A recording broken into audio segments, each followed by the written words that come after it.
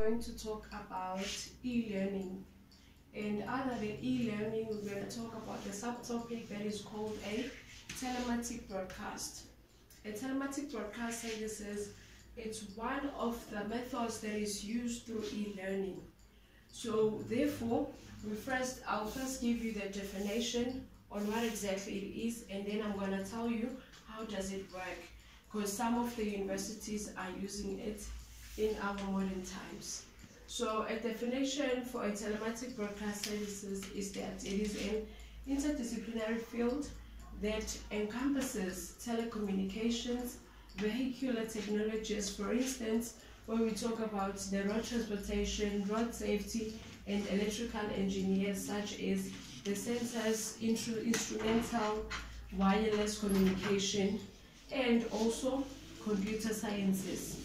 And then also again, when you speak about the telematic services, it also involves a global navigation satellite system technology integrated with the computers and the mobile communication technology in automotive navigation system.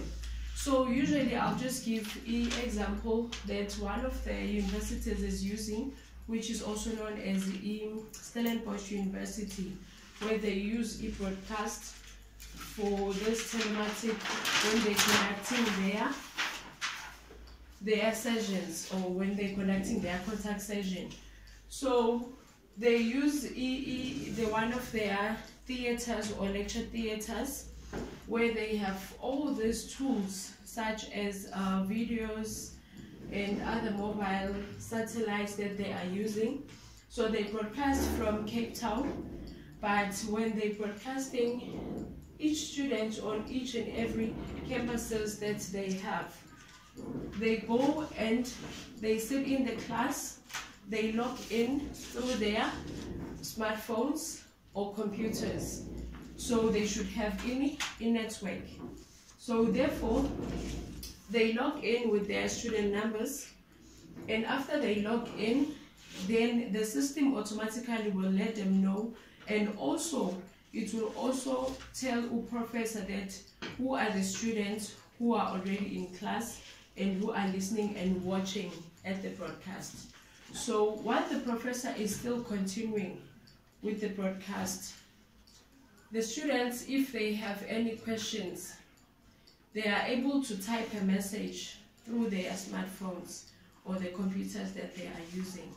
They type a message, and then the message or the notification will beep where the professor is, and then he will stop, and then he will acknowledge the person who's asking the question and read the question for everyone to see or to know what they're asking about. And then he will pause, and then he will explain what is being asked. And then after that, if everything is covered, and then the learner or a person who has asked the question then sends another message to say, okay, I'm covered with the question. And then the professors continues. So they have so many satellite campuses where these people are able to interact in many different ways. They have satellites in South Africa. They even have a satellite that is in Namibia.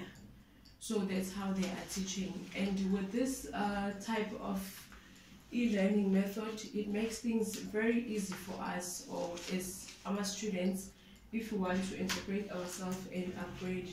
Because even if you're working, you find time to make sure that you attend your classes, because you have to provide, or you have to put in some time aside where you are told at this specific time the broadcast will take place. Then you have to go to a place that has a network, and then from there, then you are able to log in, and then you participate in class. It doesn't necessarily mean that you have to go all the way to Cape Town in order for you to attend your lessons. So I'll also talk about the importance of a telematic broadcast system. It is there to enhance the vital mobility geographically, dispersed students to broaden their participation in the academic offering of Stellenbosch University. As I've said, I'm making an example with one of the universities that we have in South Africa, that is offering this type of method or services. It also customary divide between face-to-face and off-campus educational opportunities, while the barriers often set by location and time are reduced. So it's also telling us, doesn't matter where you are located, but you are able to attend, and it also saves time as well. And then it is also a flexible learning strategy that relies on a unique technology platform that integrates with satellite, mobile, web-based, and video conferencing technologies. So therefore you must know that in order for you to be able to participate or to be part of this learning method, you need to be technology advanced. And then when we continue, it also tells us that it is an interactive learning system that strives to transformation to conventional higher education institution into a world-class ITC supported learning environment. As we all know, most of universities in our time, they move with the technology, because previously we were using traditional ways of teaching or traditional methods where usually a teacher used to stand in front of the students and do the explaining, the students listens and ask questions later. But with this new technology, it moves with the modern times. It moves with the 2030 version that is planned to make sure that all the universities accommodate or adapt to the way how things are done in this global time that we're in. And then this is also a method of learning that also is provisioning to train, or that gives training opportunities for the lecturers to also assist them in order to provide a higher quality technology enhanced learning experiences for their students as well. So it doesn't only teaches students, but it also helps or assists lecturers who are offering lessons for their students, because it teaches them with all the tools that are being used in our modern times. It adapts to the times and the technology that is being used. So you must always make sure that you adapt on what is happening. So that is a telematic broadcast services that we are talking about.